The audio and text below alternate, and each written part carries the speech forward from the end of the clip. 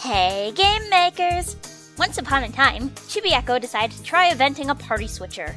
It took 3 days. It did not go well, which is why I'm super happy to be showing you the Hime Party Manager plugin. In short, this plugin allows you to create multiple parties of player characters, switch between and recombine them, allowing you to keep things like inventory separate. Due to this, it seems to be designed to be used for things like team switching for plot. Say, Chapter 1 takes place with these characters, Chapter 2 takes place with these characters, and Chapter 3 they join at some point.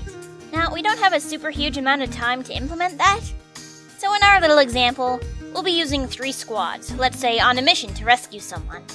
But before we start, let's take a quick look at the plugin. In the parameters, you've got default party ID. Your starting party, that's what this number implies, so 1 is probably fine. Active party variable keeps track of which party you're currently on.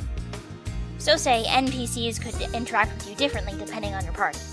We'll have ours set to 50. The help file gives you very easy to understand instructions, and lists all of the script calls we'll need. Now let's get started. Our mission starts out with a nice little event. The actual scene doesn't really matter. All we need to be concerned with here is setting up Team 2 and Team 3. In page 3 of the event commands, under Advanced, click Script. Type in party.create, and in brackets, the number of the new team. In our case, right now we're making Team 2.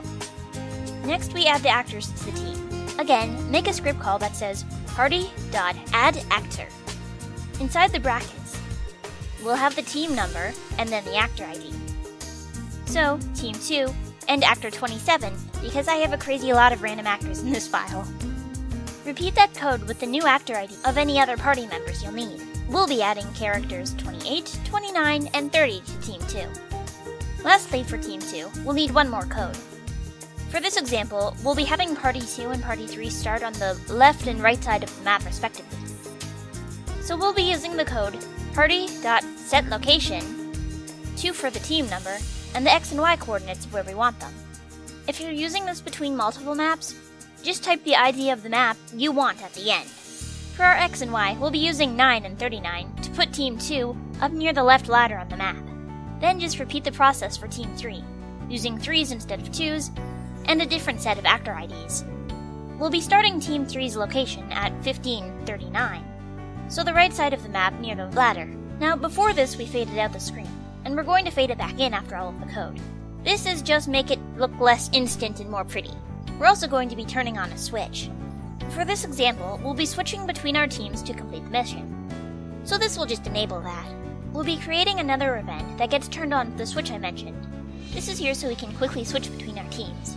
Basically, it's just a conditional branch set to see if page up is pressed. Inside the branch, we're going to control variables, making one, in this case, swap number, and increase it by having it set on add 1.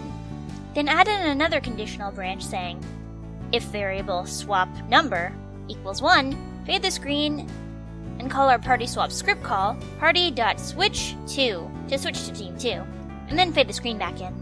If variable swap number equals 2, with party 3. And one last one, if variable swap number equals 3, to bring us back to Team 1. We'll also set our swap number variable back to 0 to make a loop. So this event will switch us to Team 2, Team 3, and then back to Team 1 with the page up button. Now at some point or another, we'll want our teams to join each other, right? In this example, Team 1's hit the end of the road, so we're going to have Team 3 throw them some rope. But only if Team 1 is in its logical location to get the rope. So in this event, we'll set up a conditional branch. In page 4 of it, we want to select script and type in party.atLocation 11231.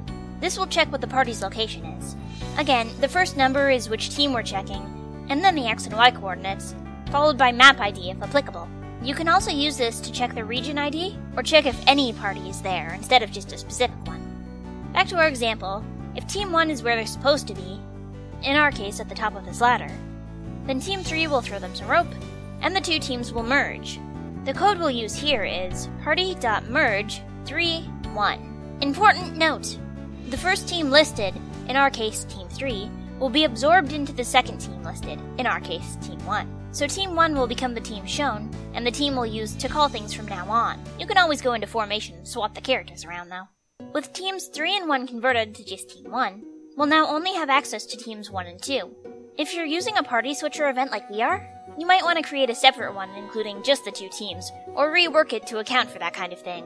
Back to this example, we're now going to merge teams 1 and 2 in another event. Again, if Team 1 is in its designated location, this event will trigger.